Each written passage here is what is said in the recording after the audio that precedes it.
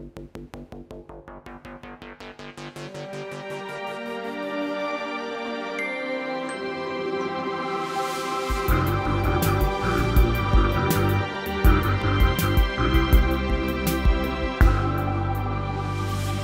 of the challenges to understanding change on a coral reef is the fact that humans get used to change.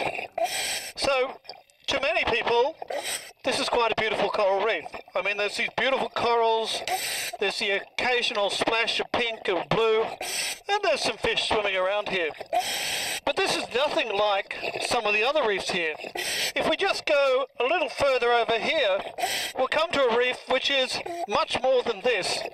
Now the question is, if you only know this, does this worry you? Well, of course not. It's all by comparison.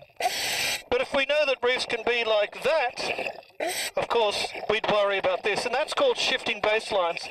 And it's one of those issues that confronts people that are concerned about change, is that as we change, we get used to the change, and we no longer get concerned about the direction of change.